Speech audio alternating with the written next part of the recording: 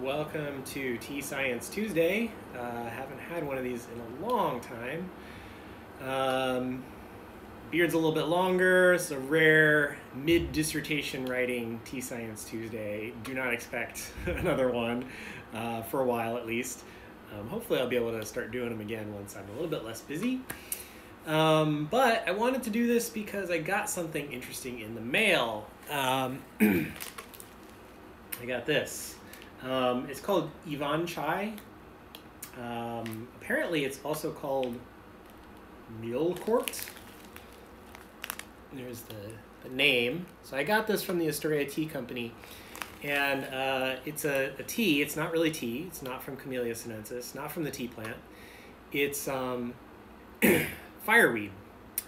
Fireweed is a different plant. It's not Camellia sinensis. So what's interesting about that, right? Nothing, right? We drink all kinds of things that aren't tea. We drink chamomile and mint and all that.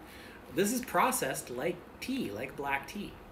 So that's kind of cool. So I wanted to just taste it on Instagram Live, and it's caffeine free, so I'm doing it in the evening, and I'm not going to be worried about being over caffeinated. I've never tasted this before. I have no idea what to expect. I'm going to treat it kind of like black tea. Water is going to be at boiling in a minute here, and I'm going to brew it in a Gaiwan Gong Fu Cha style. So that should be interesting. And I thought I'd talk a little bit about other plants and things that are oxidized, to make them besides tea. Because I think it's kind of interesting that we do all this really intricate processing with the tea plant, and we don't do it with anything else. And it definitely, does something, right? Because if you chew on just raw tea leaves, they do not taste good. If you just brew raw tea leaves, it's not tasty. So why don't we do it with other stuff? So I kind of want to just think about that a little bit and talk a little bit about the chemistry and the processes and taste this and give you guys some tasting notes, I guess. So I guess I'll start with brewing it, since water is up to temperature, and then I'll have something to drink while we're chatting.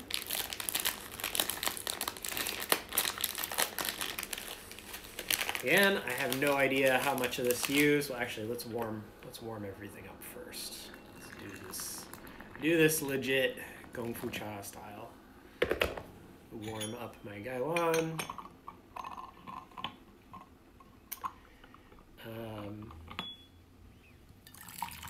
So I first heard about this from Jeff, the Lazy Literatus, on Instagram and Twitter and all that. And he's the one that got me sort of interested in this. He's written a couple blog posts about interesting herbal teas that are a little bit more kind of complex and satisfying than, just like simple chamomile or mint. So I'm hoping this will kind of be in that realm of something a little bit more interesting. And, oh, it smells really good. It smells really plummy, raisiny almost, kind of like a dried fruit smell, like almost like an aged oolong or something. That's cool. It's really nice. I wish you could smell this. I'm excited now because that smell is really nice. I have no idea how much tea to use, but again, I'm just going to pretend like this is a black tea. I'll give you a close-up here of these leaves, or I'll try to. So, yeah, it looks like black tea, basically, right? Pretty interesting. Yeah. That looks like enough. I'm not going to rinse it because I have no idea. I don't expect there's any reason I need to rinse it, I guess, is why I'm not going to rinse it. Yeah, you can see that. It looks just like black tea, and that has a really nice aroma too. A little bit different than the dry leaves. Oh man, excited to try this. So yeah, this is it's fireweed. It's the Latin name is Chamaenerion, angustifolium. It used to be Epilobium. That's what I knew it as, Epilobium angustifolium, but I guess apparently at some point Epilobium got changed or got merged into Chamaenerion. That's really hard to say. Genus name. Hello, Mia Bellskin. Welcome. So we're talking about this weird fireweed tea called Yvonne chai. It's not made from Camellia sinensis, but it's processed just like a black tea. And I'm going to say that's been long enough for this first infusion. So go ahead and pour it and see what it tastes like. It looks, I mean, it looks exactly like a black tea. It smells like a black tea. Man, how do I know I haven't gotten duped here and just been given some black tea? It smells malty. Malty, fruity, plummy.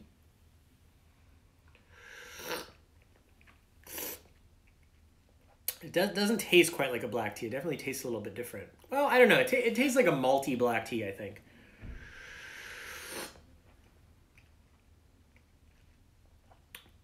It's good. It's got like a little hint of a sourness at the end, but that's maybe just because I brewed it too long. That's really tasty. That's going to be like a go-to evening caffeine-free black tea alternative for me. So yeah, again, I got this from Astoria Tea Company. But you can find it other places if you search for Yvonne chai or Ivan chai. I'm not exactly sure how to say it. Apparently, the name Yvonne chai or Ivan chai is just, so chai is just the Russian word for tea. Same in Hindi and a bunch of other languages. Something that sounds like cha or chai just means tea. And Ivan, I guess, is just a common Russian name. And so I guess this is like the equivalent of calling coffee a cup of joe or something. I don't know. Something like that. So Ivan is just a Russian guy's name. Chai is a word for tea. So it's made from fireweed. It's previously called Epilobium angustifolium. This is a plant that grows all over in Siberia and also in Alaska and parts of the Pacific Northwest. It's really pretty. It has these purple flowers, sort of purple pink flowers, and it forms these pretty big areas. And so this is something, if you live in one of those areas where fireweed grows, yes, it's that fireweed. It's the same fireweed. And you could make this yourself. In fact, when I Googled it, when I Googled Yvonne chai processing, first thing that came up was a blog post about how to make it on your own. And it is made using exactly the same steps as black tea. You start by withering the leaves, then you roll them to bruise them to start oxidation. You allow some time for oxidation to happen, and then you dry it. Like, that's it. And you can buy green Yvonne chai as well on the internet, which is they do a withering and then they do a kill green step where they heat the leaves to stop oxidation and then they dry it. So I think we've talked about oxidation before on Tea Science Tuesday, but as a refresher, what's going on in oxidation is when you damage those leaves, you bruise them, it breaks open compartments in the cells and it mixes two things, one being catechins, which are a type of flavanol, type of polyphenol that's found in tea, but also in other plants like fireweed. Basically all plants have polyphenols of some sort. And then it mixes those with an enzyme called polyphenol oxidase, which, like its name sounds, it oxidizes polyphenols. And that causes them to turn into other chemicals and to stick to each other and polymerize, making larger chemicals that have a brown color and a different flavor that contributes to the tea. Now, there's also a whole bunch of other stuff happening during oxidation. There's other chemical reactions going on. But that's one of the big ones that turns green tea leaves into black tea. And it's the same thing that's happening when this fireweed tea is produced. So this sort of got me thinking about, what other teas, are there other non-Camellia sinensis, herbal teas that are processed like this? And there are. Rooibos is one of them.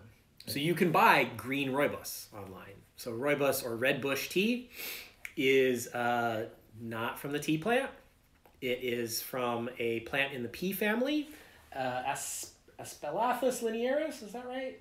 Yeah, Aspalathus linearis in the pea family. It's a shrub. It's kind of this wiry looking shrub with really reduced leaves but green stems. And it's also processed with oxidation, taking advantage of this sort of natural defense mechanism that plants have. So that's really cool.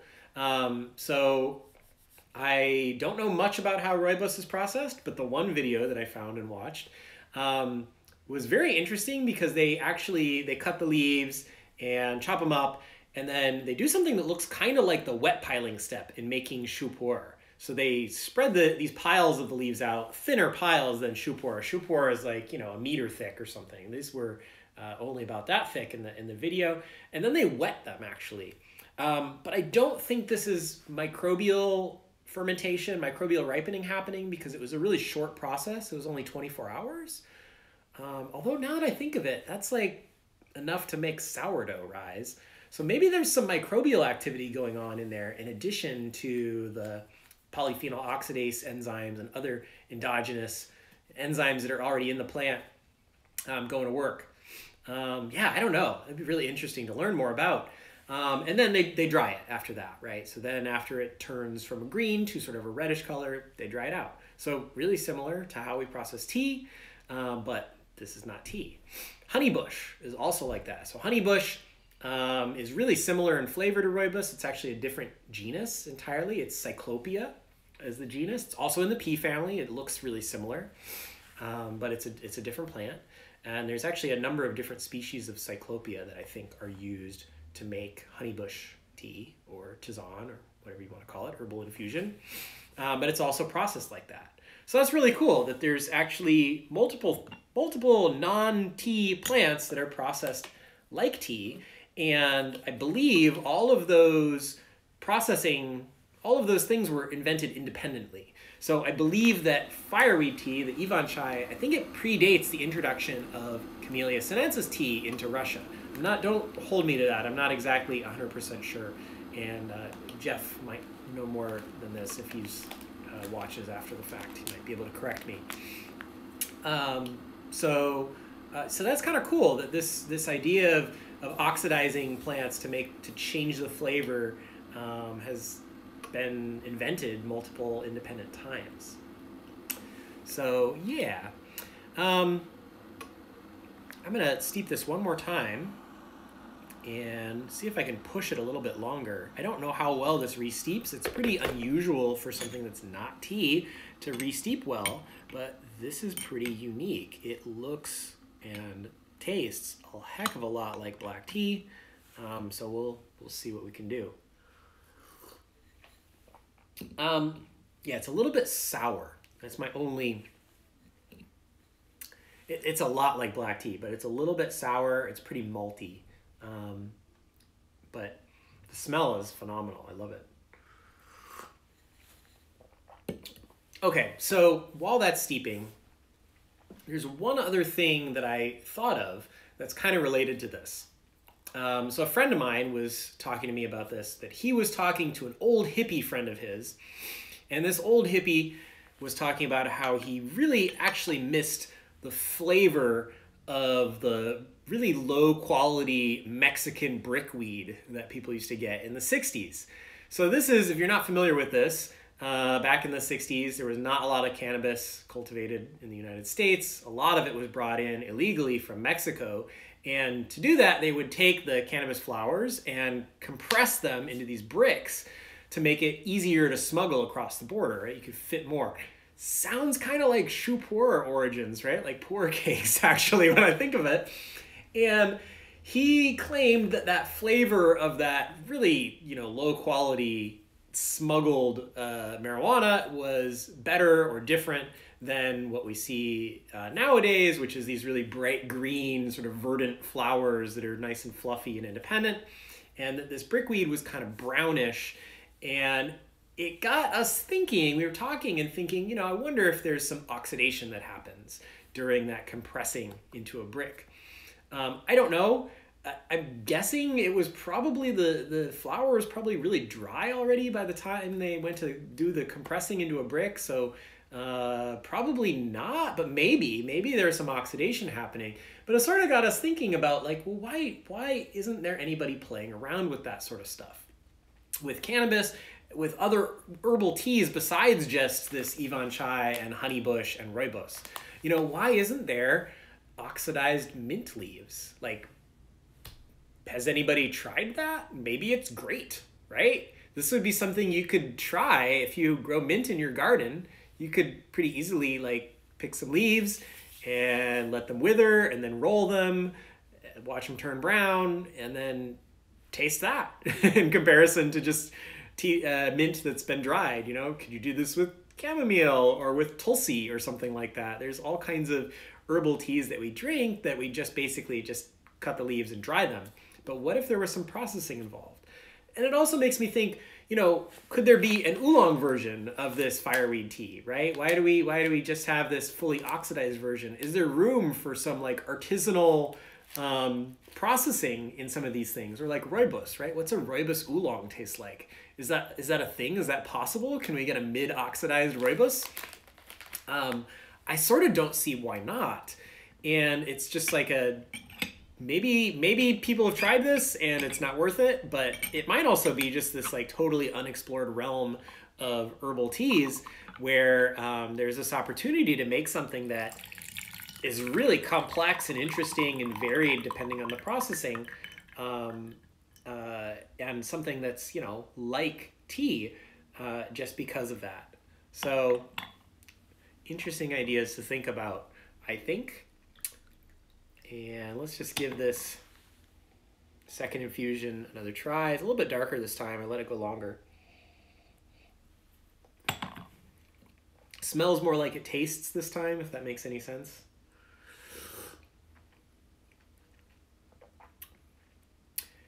It's good. I mean, it's not black tea, but it's pretty darn satisfying and fairly close to like a light malty black tea. And the aroma is really nice. That's my favorite part of it. So anyway, this is my review, sort of first taste of this fireweed tea, also called Ivan chai. Really interesting plant. And hopefully this has maybe inspired you to think about other herbal teas that, you know, could be better than they really are, could be more interesting than they are currently, with a little bit of added processing. And I don't know, let's try some stuff out. Maybe we'll find something really interesting by trying tea processing methods with other edible, drinkable plants. Yeah, so that's all I have to talk about, really. The last thing I'll say, for those of you that are watching still, I have a dissertation defense date. I haven't told anybody about it, really, but it's April 9th. I'm going to be defending my dissertation. It's all going to be all about tea and climate change and leafhoppers. And I want to be able to share it with you guys, people that are interested in tea science out there, not just other scientists, but people in the tea community. And so I'm going to try to figure out a way that I can stream the defense live or record it or something so that if you want to watch, you can watch. So yeah, April 9th is going to be, April 9th, 9:30 a.m. Eastern time is going to be the date. And I'll keep you updated when I figure out how to stream it, where it'll be, what platform it'll be on. And yeah, you're all welcome and invited to listen. And so I hope you come. I hope you enjoy something about tea science. So that's it for this Tea Science Tuesday, and I hope you enjoyed it. And who knows when the next one will be? Probably not until after I defend my dissertation. So, you know, maybe sometime in April we'll do another one of these. So all right, until then, see y'all later.